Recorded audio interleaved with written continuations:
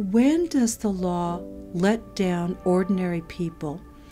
When does the law fail to protect ordinary people as they go about the tasks of everyday life?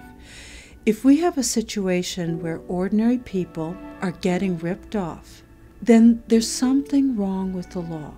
In the 1990s, I was a law professor in Cleveland, Ohio, and there a colleague and I noticed that newly built houses in downtown Cleveland were quickly going into foreclosure.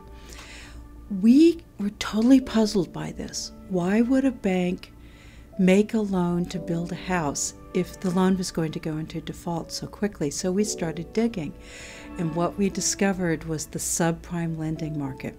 We were very disturbed by what we saw, and in 2002 we proposed that no mortgage loan should be made unless the borrower had a reasonable ability to repay the loan.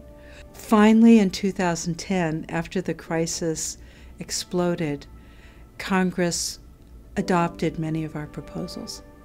I feel very strongly that my law students at Boston College Law School should be able to make a meaningful contribution to the development of policy.